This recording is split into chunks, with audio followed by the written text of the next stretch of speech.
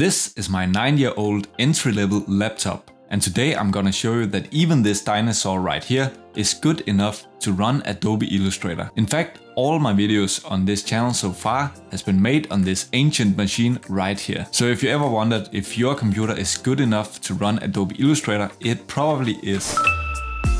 So I'm using Illustrator CS6 on my PC, but the newest version called Creative Clouds only have slightly higher requirements. So let's take a look at the requirements. So as we can tell from this slide right here on the left side, the requirements for Adobe Illustrator CC is very minimal. For Windows, we need an operating system that is Windows 10 or later, which all PCs are shipped with today. And if you have Windows 8, you can even upgrade to Windows 10 for free. Then we need a multi-core processor, which really is all processors today. Then we need 8 GB of RAM, or 16 recommended, and RAM is really cheap, so today most computers are shipped with at least 8 GB of RAM. Then we get to the GPU, and this is where the requirements are a little bit demanding, because for Illustrator CC we need 4 GB of VRAM, and if your computer has a dedicated graphics card, and if it's less than 5 years old, it probably has 4 GB of VRAM. But in reality, you can actually get by with a lot less than these requirements, depending on which features you're going to use in Illustrator.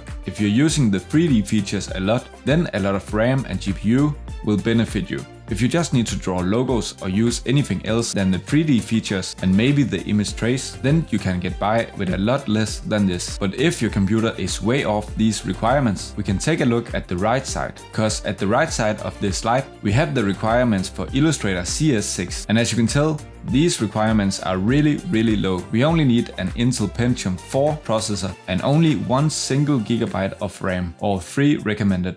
And your computer needs to be really old to not at least have 1 GB of RAM. And for the GPU, you can actually get by with an onboard GPU, but I recommend having at least 2 GB of VRAM anyway. And if you want to buy Adobe Illustrator CS6, you will need to buy it as an OEM software from a third-party site. The benefit of this is that CS6 is a one-time payment, and if you buy it as an OEM software, it is very cheap. Just go to Google and type in "buy Adobe Illustrator CS6 OEM". There's a lot of sites selling this and it is totally legal. Here's Illustrator running on my old laptop. I can create shapes, I can combine shapes, and I can even do a bit of 3D effects. It is not blazingly fast, but it gets the job done. And if you're just getting started as a hobby, this will be just fine for you. So here's the specs from my PC if you're interested. And as you can see, it is a really low-end laptop. So now you know the requirements for Adobe Illustrator CC and also what you can do if your PC unfortunately doesn't meet the requirements. I hope you found this helpful. If you did,